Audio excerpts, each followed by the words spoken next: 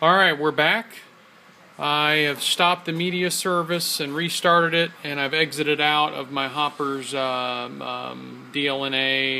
home media menu.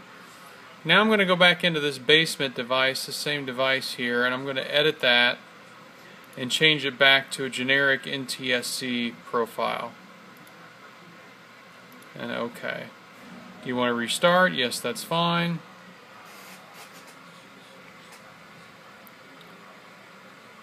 Hit OK, close that. Alright, now we're going to see if this works now. We're going to go to Menu, Home Media, there's the Mezzmo. I want to pick it, go to Video, All Video Files. I'm going to go back down, let's see, I'm going to try that same movie again, if I could find it.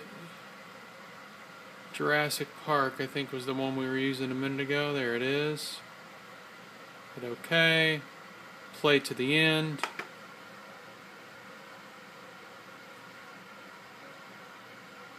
And look at that, bam, immediately start getting video. So I don't know what it is, but even in the latest version of Mezzmo, the Hopper Joey profile seems to fail. I don't know what it's doing, but it's not working right.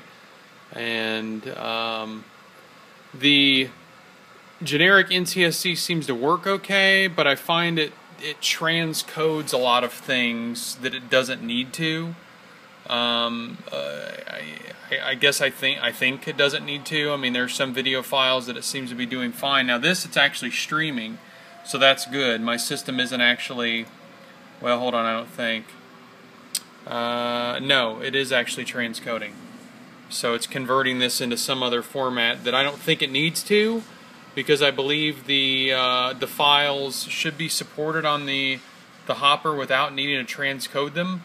But for whatever reason, this is the only way I can get it to work. So that's all for now.